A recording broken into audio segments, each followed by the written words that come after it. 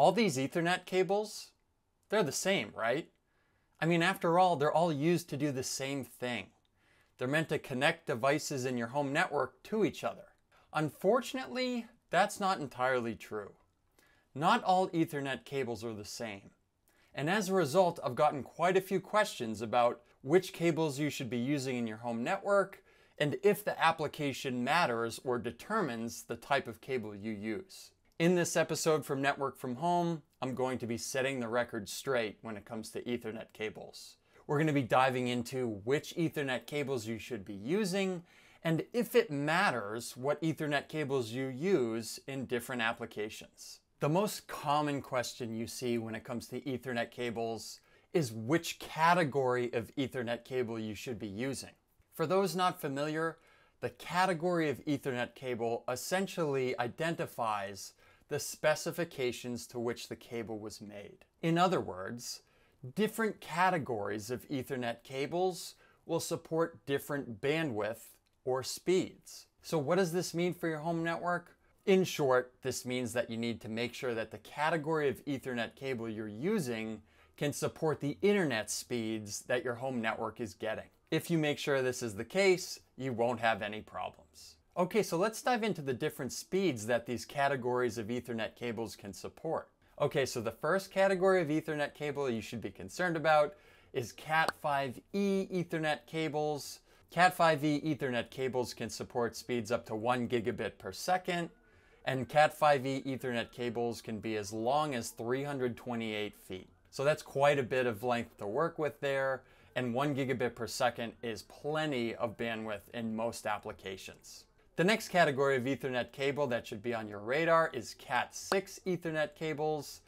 Cat6 Ethernet cables can support speeds up to 10 gigabits per second for 180 feet of Ethernet cable length, and for any lengths between 180 feet and 328 feet, these cables can support speeds up to 1 gigabit per second. The next level up here is the Category 6A Ethernet cable.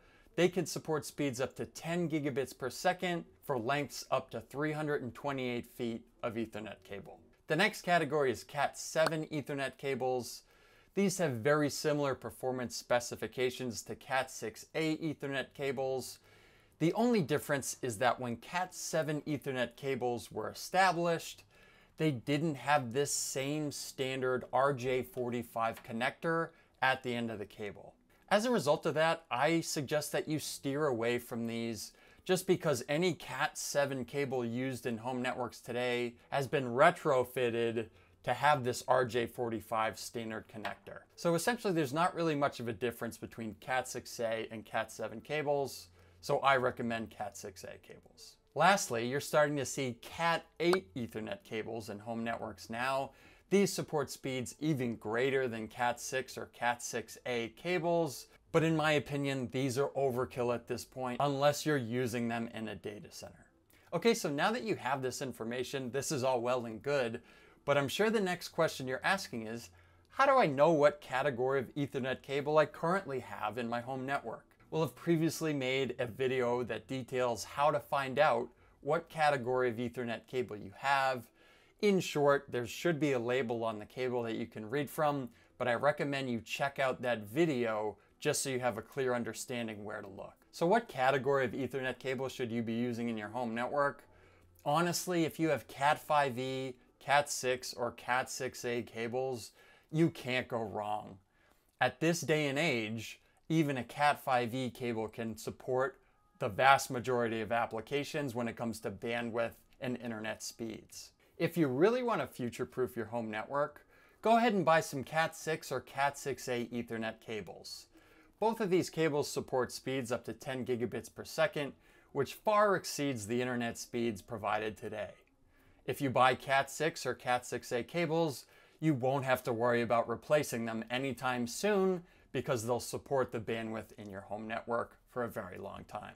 Another thing to keep in mind when you're buying Ethernet cables for your home network is just to keep in mind that the higher the category of Ethernet cable, in general, the less flexible it is. Here's an example here. Here's a Cat5 Ethernet cable. As you can see, it's super flexible. This is a Cat6 Ethernet cable, It's still pretty flexible, but it's not as flexible as the Cat5e cable. So if you have tight spaces or you're putting Ethernet cables in your walls, this is something that you just want to be aware of. Again, with Cat5e or Cat6 cables, you probably won't have any problems, but this is something to just keep in mind. The next question I frequently see is, do you need to use a different Ethernet cable depending upon the devices you're connecting in your home network? Honestly, the type of Ethernet cable you use for a specific application, it doesn't matter.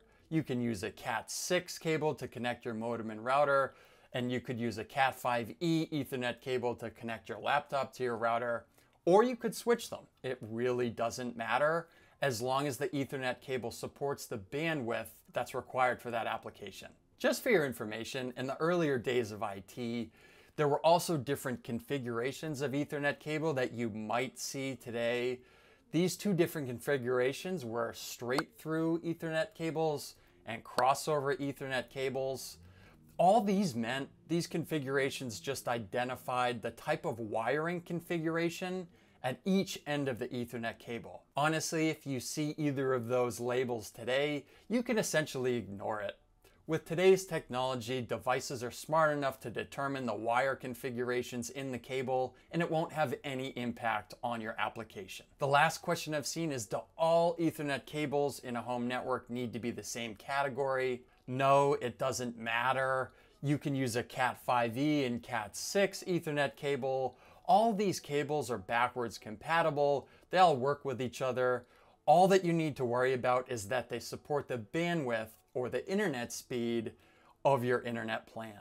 If you have any additional questions about Ethernet cables in your home network, I'd love to hear them, so please drop a comment below. If this video was useful for you or you found this information helpful, please give the video a like. We want to make sure this video gets shared with as many people as possible so they don't have any problems with their home network. And lastly, if you like this content, you like these types of videos, or you want to learn more about your home network in general, I invite you to subscribe to the channel. I'll be continuing to put out additional videos that you'll likely find helpful as well. As always, thanks for checking out this episode from Network from Home, and we'll catch you on the next one.